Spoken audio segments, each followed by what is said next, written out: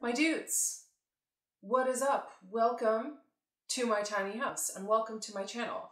My name is Stacy. I make videos about all things related to tiny houses. During the summer, I attended the Tiny Home Show in Ancaster. The show was run by my friend Maria, Tiny Homes in Canada, and my dearly beloved Bianca of the Giving Tree family.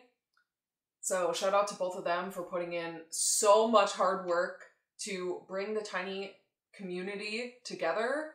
I want to say in Ontario, but we had builders from BC, from Alberta. It was so cool to meet Jen from Teacup Tiny Homes in real life because we had been chatting a lot on social media. It was really cool to meet a lot of tiny home dwellers in person and to see the appetite for this movement, man. It was really cool to see everyone come out, see the tiny houses in person, tour them. It's so cool to see how many people were enthusiastic and who want to live this lifestyle. So another thing that I participated in during the show was a Q&A panel. We had folks who live in tiny homes ourselves. So Bianca was on this panel, Darcy from Acorn Tiny Homes, so he's a builder, and Rebecca, her partner, is the founder of Instead Works, which is another tiny home builder based in Toronto. It was really cool to hear people's questions about what it's like for us who live in tiny homes, particularly everyone else in the panel except for me, raising children in their tiny homes. We got a lot of questions during that panel, but in anticipation of the show, the Tiny Home Show Instagram account made a post asking people, if you have any questions for the Living Tiny Q&A panel, leave them in the comments down below. And people left such amazing questions, and I wanted to make this video answering those questions. So let's get into it. Let's answer some of your questions.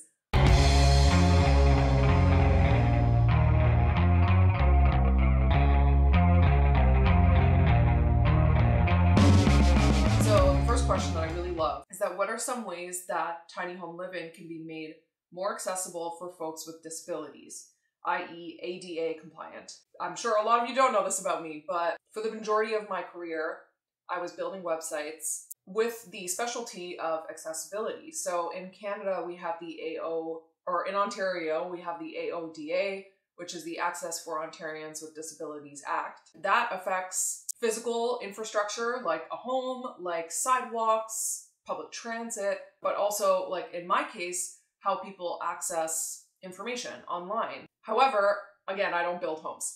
So, I think a lot of folks, when they think disability, they think, okay, someone who's on a wheelchair, maybe someone who has, some other physical disability. Something that the women on the Q&A panel talked about is like, when they were pregnant, like how are they gonna climb up the ladder into their loft? You can 100% make a main floor bedroom in a tiny house. In fact, a lot of folks do. A bed in a loft is just one option, and it's a great use of vertical space, but it's certainly not a necessity. How are you gonna get into the house? The house has to be propped up at a certain level, so you are gonna need a ramp in order to access the front door. I guess like the width or the space that, can it accommodate my wheelchair, for example, is something that a builder can absolutely keep in mind. But the Ontario Building Code requires a lot of those things anyways. So if you're building to code, those things are just kind of built in, they're a given. Maybe they would need, some supports to be able to use the toilet, like a little bar on the wall, but I have room for that too, so that wouldn't be a problem. But, physical disabilities are only one category. So, for someone who is deaf, they would probably want a strobe light effect on their carbon monoxide detector. I think the answer is 100% yes, you can. It might just not look like all of the tiny houses that you see online that are built for able-bodied people. And you don't see a lot of visibility of people with disabilities in this community, but they're out there and they exist. And I'll put some links and videos down below to really cool, accessibly built tiny homes.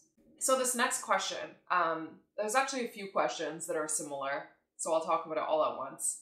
This one is by Michelle LC. What financing is available for purchasing a tiny home? Nick Settle asks, what financing options are available for those interested in purchasing a tiny home? Raising Ryan and Kai, would a grant program be available to assist with the building and or purchase? And then she also asked, is there some sort of environmental financing program for a tiny home due to the benefits it has being smaller / less of an eco footprint than a regular home? I have addressed these topics. One is the grants, rebates that you do not qualify for being in a tiny home. And that is because, this is like the answer to all of the questions, a tiny house, that's not really a term that is a legal term. It's a term that we use casually in conversation. But it is zoned as a secondary or accessory dwelling unit, which means that it is not your legal home, right? I cannot list this as my legal address on my driver's license. I have to tell the government that I live somewhere else, even though I don't. And it's such bull. The government thinks that this is my cottage. This is my seasonal home. Those, new homeowners rebates, those like greener homes grants, you're not eligible for them. And I have a couple of videos that I'll shout out here. So one that was a really great video that I did in collab with Let's Go Tiny, Destiny, and Brianna, who live in their tiny house in Portland, Oregon. And we talk all about the finances of living in a tiny house. Because a tiny home is not your primary home, we can't apply for a mortgage. So you have to find some other kind of loan structure that works for you. It could be a line of credit. It could be a chattel loan, which is something that you would use for like a boat or an RV. If you're going through a builder, they might provide a financing model for you. We took out a $45,000 loan from a personal loan, yeah, from a company called Lightstream, yeah. We heard about them on YouTube, all the thousands of tiny house videos, so we went with them. Initially, we kept hearing about SoFi. SOFI was like a very popular tiny house loan, and people were talking about how they got like $50,000 to $100,000 approved, and we got like $5,000 approved from them. So that's when like I started breaking down. I was like, we're never gonna get a loan. Like, what the hell? But I really want this government to realize that, oh, this is a sustainable, more eco-friendly, more affordable, most importantly to me, form of living for a lot of folks who don't have access, who will never have access to buying their own home. I wanted to own my own home, and I couldn't afford anything else. That's just what it comes down to. So I really recommend that you watch that video, because we're very real and honest about that, and I think it's great to hear from other people's perspectives, not just mine, so definitely check that video out. The next question, this comes from Long and Lean Legs. Quite the handle. Ontario. Are tiny homes able to meet insulation requirements for -30 to +30 degree weather? Yes, and way better than old traditional homes and way better than apartment buildings. Where I used to live, my apartment building was built in the 1960s. Always cold in the winter. I was always boiling hot in the summer. And this house is so much more comfortable. I have spray foam insulation.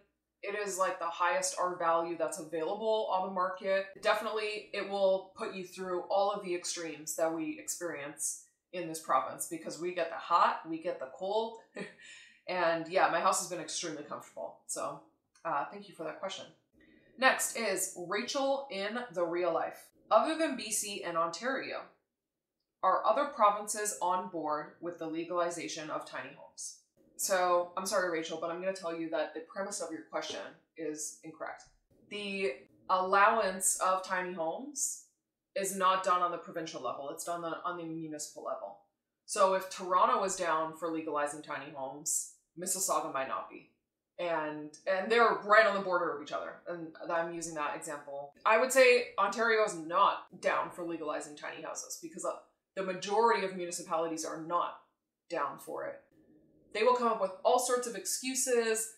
They don't want to change the character of their neighborhood by having these little houses everywhere. You're going to increase the density. It's going to be like a cancer. I guess I just get really frustrated because I'm seeing municipalities over and over again make their decisions based on what the already well-off landowners want and not caring about giving more options for affordable housing to people who are desperate and are going to be homeless if they aren't given more options. The haves and the have-nots, and keeping them separate, and also like keeping them fighting over each other, because the problem is not the landowners, it's the politicians who are not giving them the option to rent out their backyard, because it's actually a means of income for those landowners. And a lot of them, I'm sure, would love to have a couple living in their backyard to help them pay the mortgage. It actually benefits everybody. Definitely, I would say, like, follow my friend Bianca at the Giving Tree family. She's working with a lot of municipalities. She talked about this at the Tiny Home Show too, to advance the legalization of tiny homes. But so much work still needs to be done, and it's really, really slow and really frustrating. All right, so the next question is by Katie Overmons, and she asks, what are the 3 most important things for a brand newbie to consider when in the process of evaluating whether or not to dive into the world of a tiny home? I'm going to try to answer your question in a way that will provide some value to you. Sit down, everybody who's going to be living in this house, together at the table and talk about what things are important to you. What do you need space for? What do you not need space for? Even something as simple as, I used to have a living room and an office. And in my living room, I had a TV. And in my office, I had a computer. And I was like, what if I just got a really big computer monitor and then put my couch on the opposite side? So now I don't need a TV because my computer monitor is big enough that it can also be my TV. There you go. Now I just eliminated the need for a whole extra room because I just put them together. A lot of folks don't have a full-size oven in their kitchen because they're like, well, I don't really cook that much. And maybe just a 2 stovetop burner is good enough for me. Maybe just an air fryer and a microwave and a toaster oven is good enough for me, and I don't need an oven. Technology is really cool these days.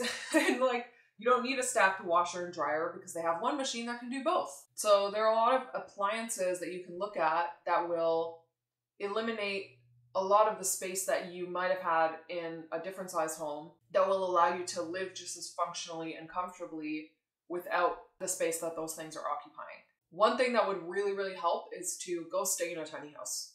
Find one on Airbnb, stay in it for, 3 days, maybe a week, and just feel it out. That can also help you determine what kind of layout is going to work for you. And yeah, I think that will be really helpful for you in terms of your decision making. So hopefully those were good tips.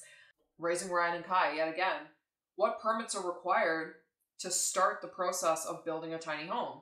I could talk about this for like hours. There are some other videos that I've talked about that might be helpful resources for you. If you're building the house in Canada, it needs to be CSA certified. So an inspector would have to come and inspect the house and make sure that it's all built to code. If you're a tiny home builder, that's a certification that you need to buy ahead of time in order to build the structure.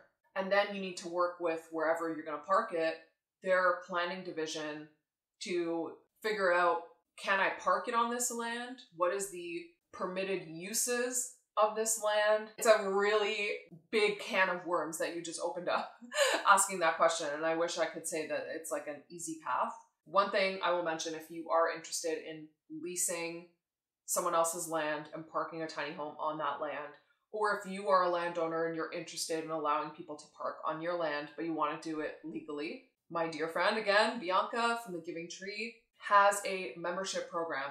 And I'm not like trying to shill, and like, I'm being honest, like, you need a roadmap. You need a path that will guide you on how to do this, because it is so complex and it's really impossible to do it on your own. So I'm going to put a link in the description down below for that as well. Okay, and that is all of the questions, guys. I loved those questions. I hope you learned something. If you found any information in this video valuable, please share it with a friend. I would really appreciate it. And if you have any other questions, leave them in the comments down below. Maybe I'll do a Q&A part 2. And that's all for now, folks. Take it easy.